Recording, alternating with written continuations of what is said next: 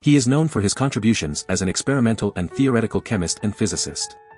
He is recognized for his discovery of hydrogen and his precise research into the composition of atmospheric air and the properties of different gases.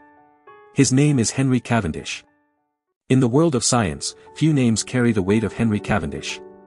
This English natural philosopher and scientist made significant contributions to both experimental and theoretical chemistry and physics.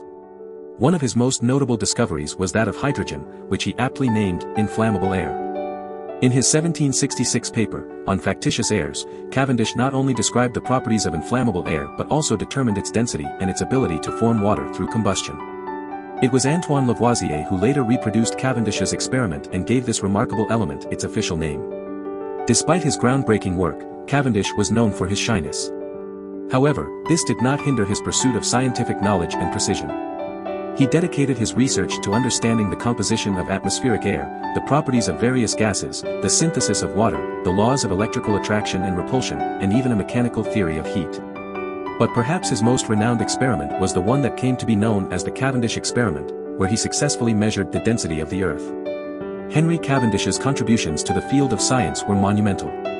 His discovery of hydrogen and his meticulous research into various scientific phenomena have left an indelible mark on the scientific community. Cavendish's work not only expanded our understanding of the natural world but also paved the way for future scientific advancements.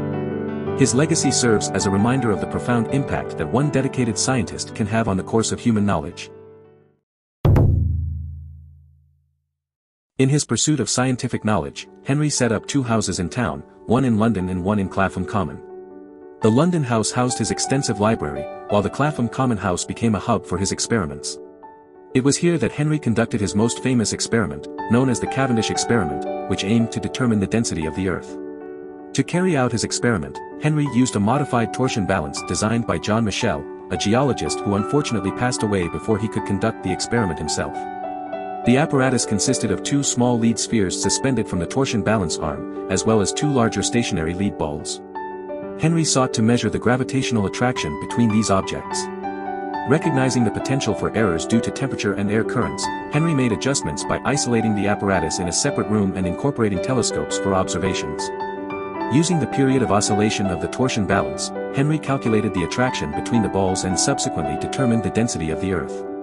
His groundbreaking findings revealed that the Earth's average density is 5.48 times greater than that of water. Although a small arithmetic error led to a slightly different published value, Henry's experiment was remarkable for its meticulous elimination of potential sources of error and its precision in measuring an incredibly minute attraction. While many describe Henry's work as a measurement of either the gravitational constant or the Earth's mass, it is important to note that Henry himself aimed to measure the Earth's density.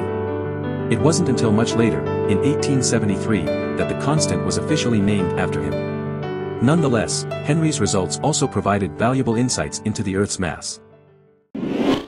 Do you want to explore more scientists? Who do you want to see featured next?